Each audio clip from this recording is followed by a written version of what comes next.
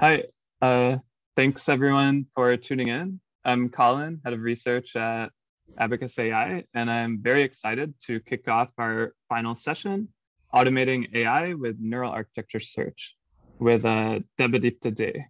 Dey is a principal researcher in the reinforcement learning group at Microsoft Research Redmond. He received his PhD in robotics at Carnegie Mellon University, and his research includes automated machine learning, reinforcement learning, robotics, vision, and planning. Dey has had many impactful research papers throughout his career, and he regularly is an area chair at conferences such as NeurIPS, ICML, and ICLR. So, Dey, thank you for joining us. Thank you very much, Colin and Bindu, for having me here. And thank you for that kind introduction. Quite excited to be here. Yep, and to all of our attendees, thank you for tuning in. I'll be looking at Zoom and YouTube for your questions, so please ask questions throughout this session.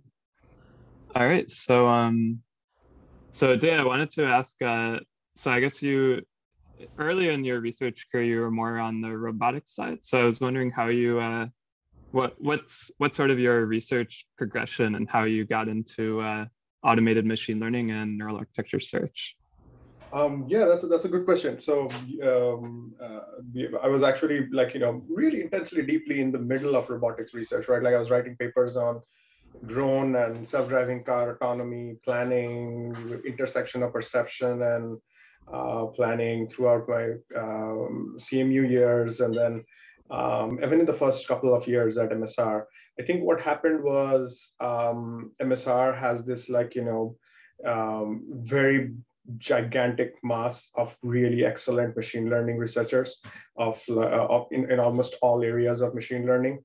And I got just pulled in the gravitational wave towards more and more on the machine learning side. I think what happened is, I wouldn't say it was purely an accident. I think even during my thesis years, like my thesis title is Predicting Sets and Lists, and it's actually about using submodular optimization for in machine learning and applied to some robotics problems, of course.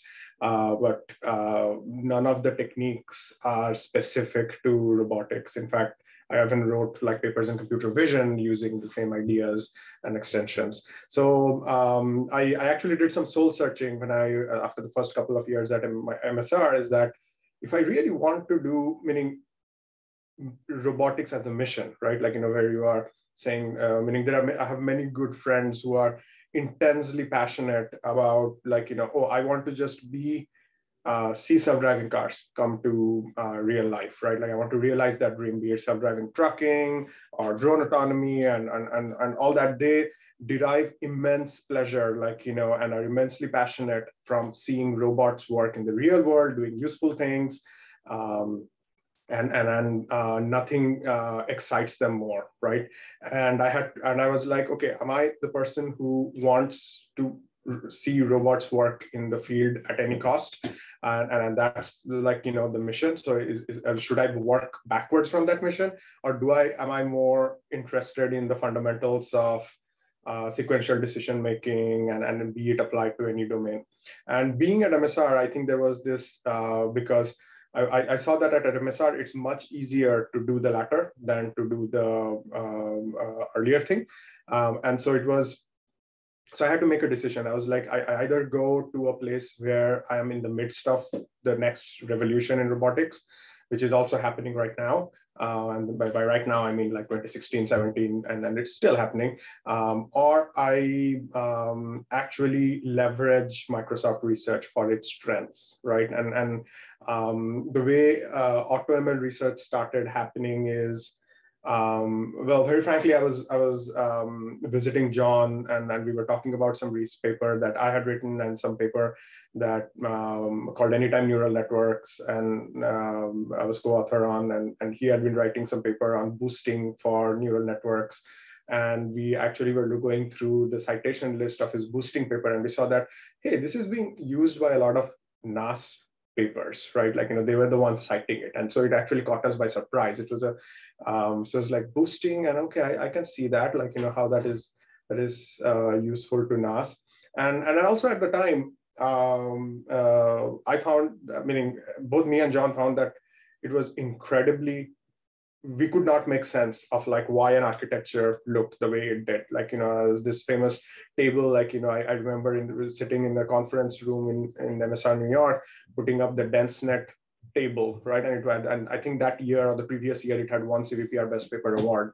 And we were like, how would we come up with this table? And I thought like, hey, I'm a newbie here, relatively speaking, in machine learning terms. But it was also like, interesting to see. John was like, I have no idea how I would come up with this table and why this particular table or why this table of magic numbers. And I also talked to like other people who were doing research in machine learning at the time far longer than I had. And they all said like, look, this is empirical trial and error. Like, yes, there is intuition, you build up and everything. And to me, that seemed like a very unsatisfying answer. I was like, I don't know what this magic intuition is. I don't have it clearly. Everybody else does, or around me. So I think that's how was the motivation for AutoML, because I personally found that I'm terrible at writing model.py by hand. I don't know what model to write down here, right? Like, sure, I can download ResNet and fine tune it and whatnot, but that does not seem a very fun research thing to do research in. But thankfully, I also had background in like things like reinforcement learning, contextual bandits, online learning, and combinatorial optimization. And these things were the ones oftentimes that gets used in neural architecture search, right? Like, so the math remains the same, and it's just that your function evaluation space changes. So these was like, okay, you know what? I don't have to do actually much learning differently, but it's a new fun problem. So it was also refreshing for me. And strategically, it just so happened that Microsoft Research is situated inside a massively large company, and that makes it very. I could see firsthand how much the demand was there. Like, like from every data science team to be like, okay, we saw your tutorial on NAS, we read your paper, you were talking about it in that forum, but we want to try it on our data set. I want to try NAS or AutoML on my thing, right? And then how do I go about doing it? And so I could see that this is going to be big, right? And I could see that this is also probably the future. Like there's this quote from John that really inspired me. He used to say that, back in the 80s, we used to all write decision trees by hand. Nobody would ever think of writing a decision tree by hand today. Why are we writing neural architectures by hand, right? So I think within 5 to 10 years, probably even sooner, meaning, and you know this as well, Colin, I think we will no longer be using PyTorch or TensorFlow the way we do now. Or that is what at least my hope is, that we would not be writing model.py by hand. We would just point our data sets and to NAS or AutoML libraries and compute, and then they will give us back answers. Got it. Yeah, that's a very interesting answer. It sounds like a combination of many things. You were a bit of you worked on a few different types of things earlier in your career that were more general, and then realizing you're at MSR and there's all these applications, and neural networks are getting harder and harder to find the best architectures by hand. Yeah, I really like that. I often use the same motivation, which I think I got from your talk on neural architecture search on YouTube, which is like the DenseNet architecture, one of the most prominent architectures back in 2016. If you look at the diagram, it's like really complex and convoluted, and that's like that. Yeah, it would have been very hard for humans to keep coming up with these state-of-the-art architectures, and that's really when the transition happened to now algorithms are creating the best architectures. And and actually, just so all the audience is on the same page, we're talking about automated machine learning, which is like any all types of any part of automating the process of performing machine learning. And specifically, we're also talking about neural architecture search, or NAS, as Dey has been saying, which is using an algorithm to design the best neural network for a given data set. And yeah, I think it's really interesting what you're saying, that yeah, like if we look in the 1980s, people were writing trees by hand, and now people are starting to, and then of course it's been automated since then, and now the same transition is happening for neural networks themselves. Yeah, so maybe you've already started talking about this, but can you describe the progression of neural architecture search technology at Microsoft and how it's helped different applications improve over time, and what are the highest leverage applications today? In terms of highest leverage, I mean, so as you can imagine, right, like, Microsoft is also not only a very large company, meaning, but it's also a very diverse in its businesses, right? So we do everything from Azure to cloud and services on top of Azure, to video games, to email, Office Suite, Xbox. So there are HoloLens. So there are quite a bit of applications and diversity of applications, and almost all of them use neural networks in some manner, right? And many of them also have real-time constraints, and well, there are constraints on almost any application, be it even if they are not in terms of time or latency or throughput, but in terms of total cost. Especially if you are going to use these, if there is high amount of traffic. But without giving you specific details, what almost all of these applications, we saw tremendous demand for AutoML, right? The number of times I have received emails, chats, people back pre-pandemic, people just walking up after a talk or some meeting and saying hey, I want to try NAS on my application, and I am the program manager who manages this service, and we are really struggling for COGS and whatnot, right? And then this is a story which I believe, if it is true at Microsoft, in some ways Microsoft is so big that it's almost a microcosm of all enterprises. If we know that if this is a problem we are facing, we are with high probability, this is probably true of at least all other large enterprises of similar size or even smaller. So I think everything that you can think of, Colin, that would be from vision tasks to NLP tasks.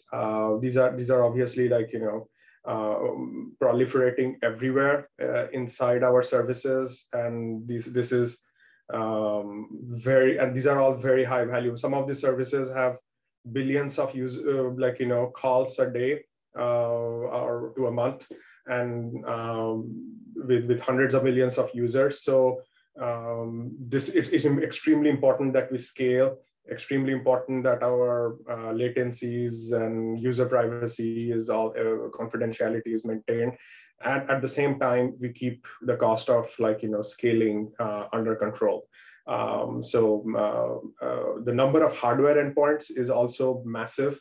Some services running on an ASIC FPGA, some services running on commodity Xeon CPUs, some services using GPUs of a certain SKU, right? So and they want to move to oh, we have the new version coming out and we would want to move from this server to this server.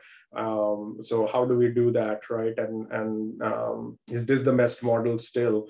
And I think this is where AutoML and NAS are perfectly positioned to make this problem easy. Got it. Yeah, totally agree about what the last part of your answer, where NAS is especially useful when you have some architecture that works on some hardware, and then you need to transition to another hardware that maybe has different constraints. You can use NAS to automatically find the best architecture that fits those constraints. And also, yeah, I guess your main point is also that it's useful everywhere. Although I do have a follow-up question about that. And I think my question's about like maybe the trade-off between like getting more data or higher quality data versus getting a better architecture through neural architecture search. And specifically, like I have come across some of my friends in research who say like, oh, like is neural architecture search really that important? Like, what if we just get more data? And I think especially like I've heard this kind of thought in like, for example, in natural language processing, where I think with like GPT-3, as I remember, BERT had this like more interesting type of architecture, or I guess you could say like more interesting loss, where it's like bidirectional training. But then GPT-3 moved back to a simpler approach and just used more and more data, and of course that outperformed BERT. So yeah, I guess my question is like, yeah, data versus architecture, and also like whether some applications like NLP or vision are more, we get more bang for the buck for one of these two. So I think data is always going to be extremely important. Like, so perhaps it's data versus architecture perhaps sets up a false competition, because I don't think NAS or any AutoML method releases any data science team from the burden of creating high quality, relevant, like, ethically sourced private data and all those other good stuff, right? So in some sense, there is that problem. I don't think NAS fixes, right? So you cannot eke out performance when you have bad data and whatnot, right? And we see that, like, when we interact with product groups, especially if you think of like live services where the data set is changing almost every day or every week, right? Like significant parts of the data become stale and new data comes in, and data sets are unlike in, like, when we build NAS benchmarks and academic benchmarks that we often fight our academic battles over, a lot of, like, product group data sets are evolving. They're living, breathing beasts, right? And there's logging in the application, and it's generating more data. Some of that data is noisy. And then there are, like, data science, there are scripts and whatnot, which are, like, weeding out noise, trying to figure out what part of the logs to not trust, what parts to trust and whatnot. And I don't think AutoML actually really, at least right now, in the style of, like, NAS research that you and me primarily take part in, I don't think that fixes those problems. But I do see that there are interesting research problems that come up with, like, like, for example, I was actually just reading submodular optimization papers which try to do course set data set distillation. And I think that's a very promising, where the main idea is that, like, imagine in NLP, right? Like, where the data sets are getting ridiculously big, right? Like, even by, and if you imagine, like, what a product group at Microsoft could have, like, it looks way bigger than what you would have in an academic or a public setting, like the pile or something, right? And these data sets, if you were to do just one epoch over them, will cost a very pretty penny for even small to medium models, right? So it becomes important, like, is all this data important? Like, how do we clean this data? Like, I think auto data models is something we need to meaning under the umbrella of AutoML, we need to do auto data as well, right? Like, where we do data set cleaning or distillation, data set distillation, subset selection, all of these fun stuff, either separately or in conjunction with our, like, model optimization, AutoML. So I think this is a very, very important point, meaning, and of course, all the other things, like, your fairness and ethics part of your pipeline, like, because oftentimes people are like, well, I did AutoML, I took this very famous AutoML library and I ran it and my job is done. It gave me a good model, right? Like, no, your job is not done.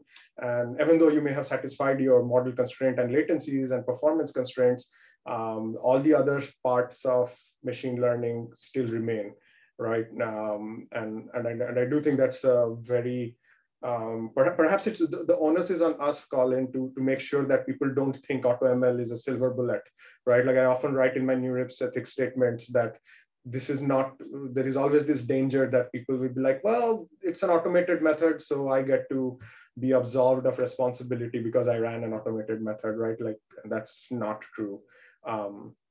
Yeah. Yeah, definitely. Yeah, so I guess AutoML and neural architecture search are one very nice tool in our toolkit of many other things, like getting higher, like better data cleaning, or even just finding more data. Yeah, I also thought it was interesting what you said about subset selection, especially for some of these applications where the data sets are getting really massive. And I think that actually goes hand in hand with neural architecture search, because if we can find some like subsets that are very much smaller and representative, then we can also rapidly automatically find the best architecture too. Oh, exactly. And this is why this was my whole vested ulterior motive in reading these papers, because if you imagine even running like, your famous bananas or BOHB algorithm, right, on any of one of these methods, right? Like, yes, you can, on any one of these data sets and tasks, yes, all the efficiencies of the method are good and desirable, but it's still not enough, because as I said, even doing one epoch over the data set is nearly impossible, right? And so this is tough, like, but I do see promising avenues in that line of research to speed up NAS, right? Like for higher data set selection, especially for NLP. I'm not really sure about vision yet. I'll have to think harder, but for NLP, I see this very slam dunk thing, like, where I don't know if this would be worth writing a paper, but especially if you can prove that, like, my Spearman rank, I'm going to select a subset such that the Spearman rank correlation of my architectures is preserved, right? That would be quite a powerful statement to be able to make, right? And how how the Spearman rank correlation degrades as my subset becomes smaller and smaller with respect to this larger data set. Yeah. It definitely seems like a very promising avenue for future work, especially for these applications with massive data sets. I think that there is a bit of like initial work on it, but still there's so many refined tools from like the subset selection community that can still be imported here. You're right. Yeah, so I see one question in the chat. Are NAS techniques susceptible to overfitting? And if yes, are there any general techniques to avoid them? They can be susceptible to overfitting, but I don't think they are any more or less susceptible to overfitting than regular supervised learning, meaning as long as you are careful in setting up your data sets and making sure that you are not optimizing over the test set and whatnot, and then you have a reasonable validation set in that respect. Yeah, it makes sense. All right, so one thing I wanted to ask, how do you, I guess we've already sort of touched on this a bit, but how do you think as the field of AutoML and neural architecture search progresses in the future, how do you think it'll like change the dynamics of how companies hire data scientists today? Like will AutoML just completely remove the need for any data scientists in 10 years from now, or yeah, how do you think it'll play out in the future? Yeah, meaning to add to my previous things of that AutoML and NAS doesn't really release us from the burden of the entire pipeline, being and all the other associated things like data as we're talking about, is that oftentimes, and then this is you can see in Salima Mershi at MSR has this very fantastic paper on ML and software engineering intersection, on how data scientists work with software engineers and the end-to-end life cycle of like, an industrial enterprise feature that uses AI or pipeline, like, how it progresses. And when I read that paper, I learned a lot because I often live in slightly an ivory tower of pure research. But one of the things that stuck with me was that actual modeling in a pipeline is actually one of the least amounts of work. It's everything else that is dominates, like data set gathering, cleaning, infrastructure for logging, infrastructure for serving, making sure that your systems, all the systems engineering to make sure that it's up and running. Those are the things that actually dominate. And so I don't think data scientists' jobs should feel any amount of threat from AutoML or NAS tools, right? So I think this is in my point of view, this is if you are a data scientist and you have a high business value pipeline that you are in charge of, and you want to develop some model, my thing would be hopefully very soon, instead of writing or fine-tuning a model that you download from Model Zoo or a famous model, the first thing you do is, okay, I'm going to first just run a NAS algorithm or an AutoML plus NAS algorithm on my data set and go grab coffee, right? And or maybe go to sleep and come back tomorrow morning or whatnot, and see what it gives me. Like, in many ways, I want it to be a very one of the earliest, strongest things you can do, right? So and gives you a very, very good baseline and a Pareto frontier, right? Like, and I think the Pareto frontier is very important in industry, because people are going to, for every point on the Pareto curve, there is an associated cost, and then there is an associated customer satisfaction. So that trade-off, unless you have a Pareto frontier, you don't get to see. So I think these are tools that we should make available to data scientists. But yeah, no, I don't think data scientists are going away anywhere soon, anytime. Yeah, definitely.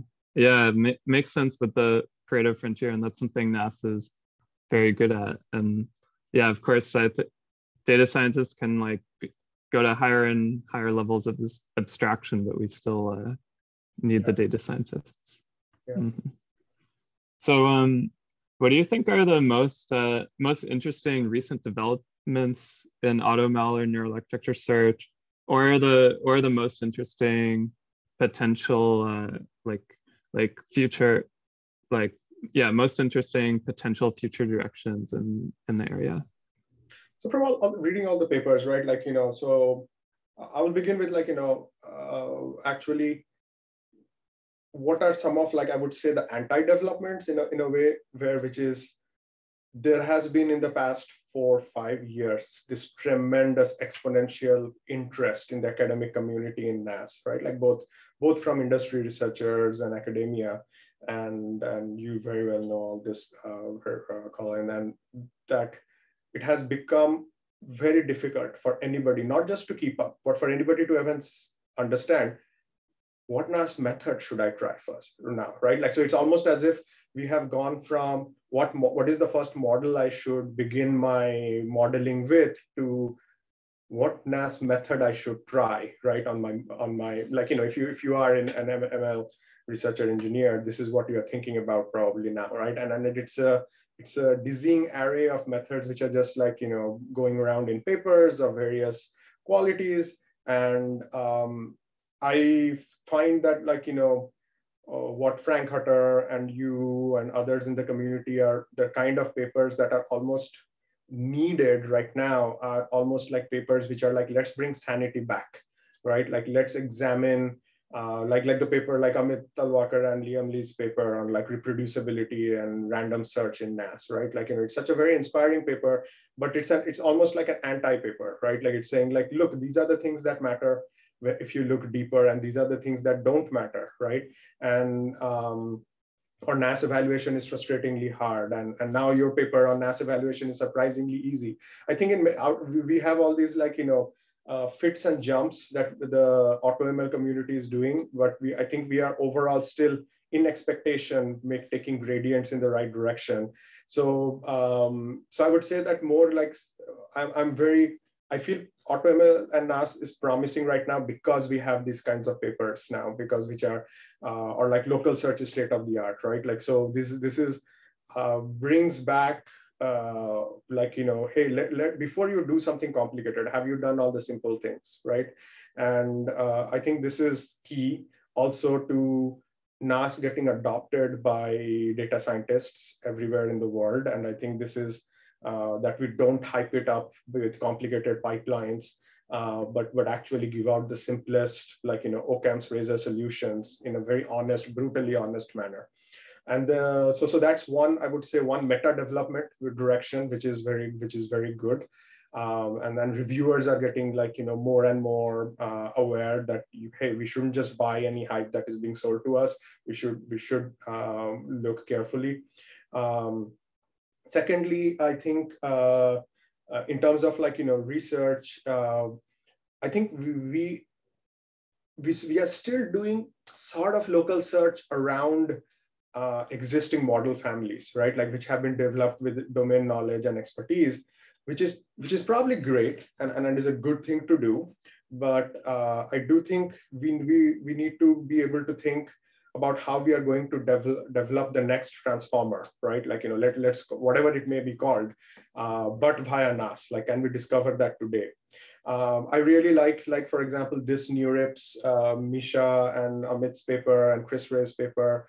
At least these were a subset of the co-authors on better, like, you know, more interesting general search spaces using kaleidoscope matrices. I thought that was a good idea. I think as a good first step towards more interesting search spaces. I think more than search algorithms, and because I think there is this tendency for people to, like, oh, I want to have my new search algorithm, but I think search is very mature, right? Like, you know, search, meaning if you open like, you know, the Introduction to AI book by Russell Norvig, it's all about search, right? Like, you know, it's 90% of the book is about search algorithms, and as both as a computer science community, which is way bigger than machine learning community, search has been extremely well studied. And search in the context of NAS is also, we are starting to handle it. But I do think, like, you know, search spaces needs a better look, because I think there's a lot of papers which are going are still going after low-hanging fruit, and which is useful, and we will have that, and we need to have that. But I do think there are some researchers should take a step back and be like, how do I come up with a search space which is very interesting and where we can develop interesting things. I like the Primer Easy paper from Quackley's group at Google, but which tries to, like, you know, just do program synthesis, and they did find some very interesting artifacts, which seems to generalize in across almost all kinds of transformer based architectures and tasks. But I do think even then they had to seed it with the transformer architecture as one of the things. So I think there's still, like, you know, a lot of design power left on the table. And I think it would be great to brainstorm how we can make the search spaces more abstract. Yeah, couldn't agree more with both parts of your answer.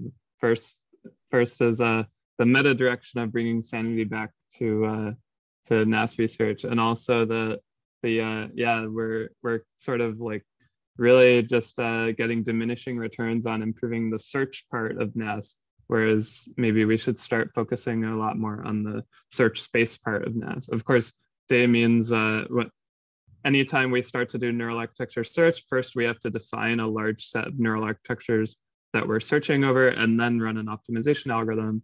So a lot of papers are sort of refining the optimization algorithm, but really we should go back to step one and think more deeply about which architectures we're searching over.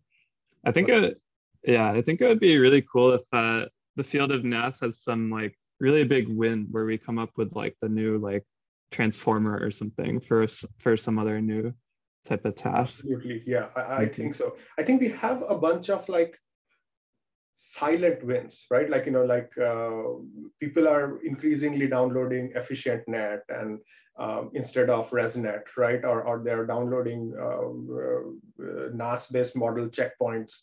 But we had yet to discover a new complete class by ourselves, right? Like, that, oh, this is a completely different beast, right? This is not an RNN, this is not a transformer, this is not a CNN, which would be, good to have. Yeah, right. Yeah, it would be really cool when this starts to happen more. Yeah, of course, for NAS, there's always the trade-off between like injecting human bias into our search space versus like having more efficiency in our search. But yeah, maybe as the techniques get better and as hardware improves, we can really have much less human bias and then really start to discover more novel types of architectures.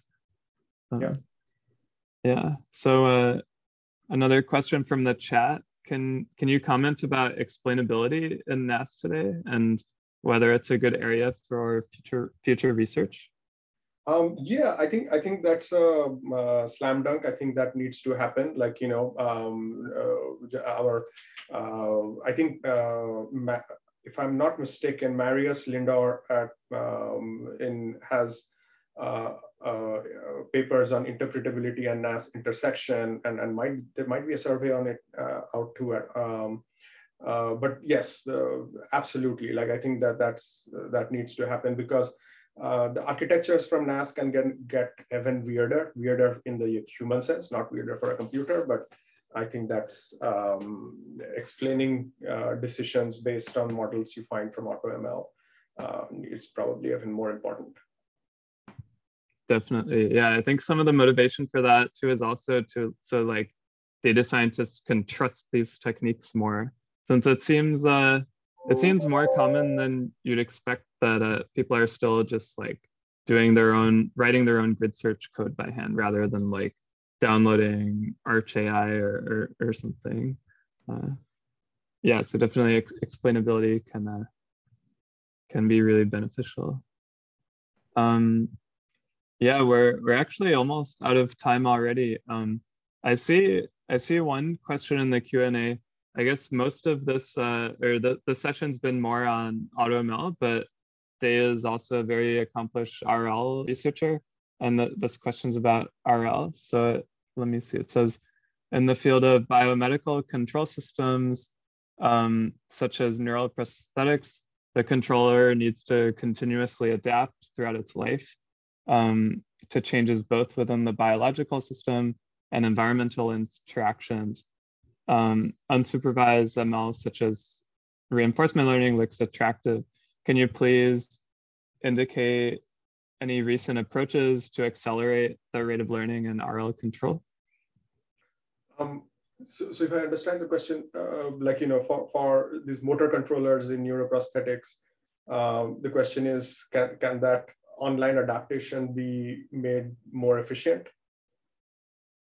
Yeah, or I guess also maybe the question is asking like any interesting latest approaches and the most efficient RL algorithms.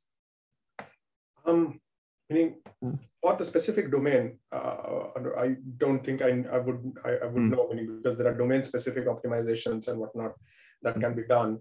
But anything like SAC or PPO variants, or SAC, especially for offline RL, like which may be important for you to do in terms of if you don't want to online adapt in a very mission critical, safety critical environment. So offline RL algorithms like SAC and variants are probably your first go-to. But at this PPO, if you are willing to do things online, is not a bad thing to start with.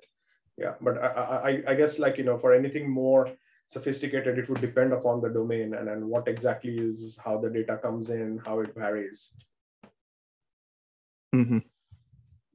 Yeah, actually that reminds me of this maybe newer field in NAS for RL. So I guess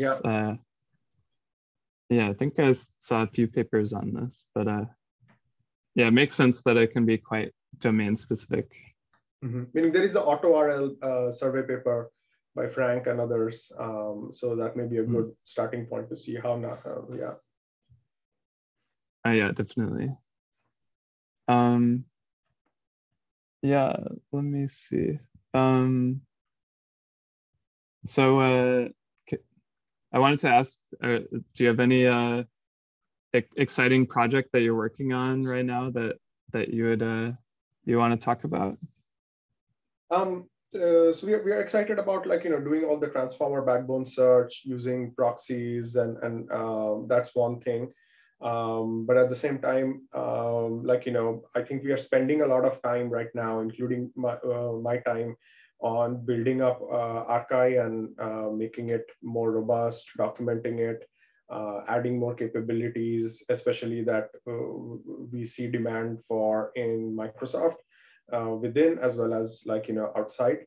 So I would say right now I'm in this weird phase where I'm trying to not push too many new papers out at the moment as opposed to building the platform, which is actually very interesting to me because I'm learning a lot of software engineering. I'm working with very accomplished software engineers and I'm learning software engineering from them, and they often try to be very nice at my design suggestions and not laugh too hard and and then show me how they would do it and why it's better. And so it's a very fun thing for me to learn that, as well as push a platform or a GitHub or tool and make it more mature. So I'm excited about that, and then I'll probably swing back to more researchy things in some time. Yeah, got it. And Archi is all open source, right? In fact, maybe someone can post it in the chat later on. Yeah, I can post a link, but yeah, it's all on GitHub, Microsoft. GitHub.com/Microsoft/Archi, ARCHAI, and it's MIT licensed, and yeah, everything we do is there, and in various branches, but we'll merge into main. So great, yeah. All right, I guess we are over time, but any parting thoughts about anything we've discussed? Well, I would like to ask you, what are you excited about in NAS, Colin, because you are quite an accomplished NAS researcher yourself, an AutoML researcher, and what do you are excited about right now? Yeah, one thing I often say is NAS plus HPO. So I guess there's been so many papers on finding the best architecture for a given problem, but typically a lot of people have this assumption where all the hyperparameters are fixed, but actually this is quite a lot of bias in what architectures we'll discover. For earlier we were talking about NAS finding some truly novel architecture, and maybe these novel architectures, we need to change the learning rate a lot or the batch size a lot to get them to outperform the state-of-the-art techniques. So yeah, I think this is a much harder problem, so maybe that's also why it hasn't been explored nearly as much, but this could be a very promising avenue for the future. We'll chat more offline, because I think this is probably going to limit us, as you said, to what architectures we will, because if our optimizers just throw NANDs just because the architecture is too weird and wonky, but it's just that a different optimizer would have optimized it perfectly, right? So we might be somebody told me, a very senior ML person, that the architectures we are discovering is probably co-adapting to SGD and its variants, right? So we don't even know what we are leaving on the table. Exactly. Yeah. Well, but thank you very much for having me here. And I know we are over time, and it was really fun chatting with you.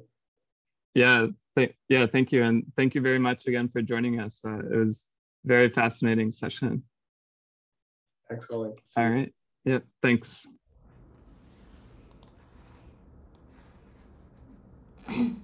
Well, thanks everyone for coming, and thank you, Colin, for that excellent session.